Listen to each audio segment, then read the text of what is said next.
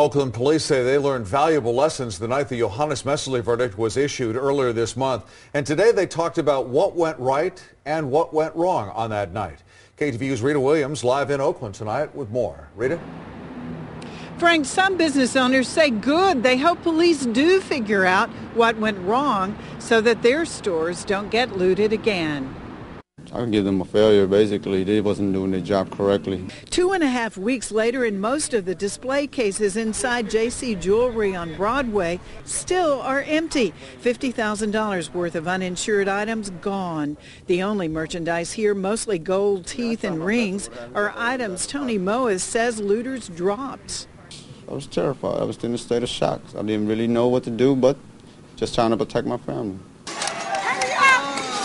As this YouTube video shows, Moeuth says he, his partner, girlfriend, and baby were locked inside when looters tore off the locked metal gate, smashed the windows, and rushed inside, helping themselves.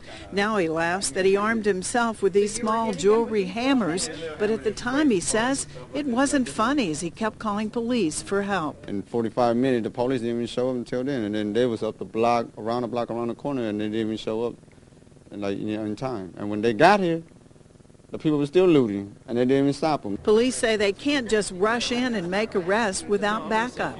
I'm going to end up using force to more than likely take those individuals in custody. In addition, I had to send in a second group of officers to protect those officers that are actually given the mission of making arrests. The blame should be with the looters. Police brass today defended the department, saying it had enough officers, 900 from 15 jurisdictions, and it had the means to communicate to some extent with each other. Still, we're evaluating what we did.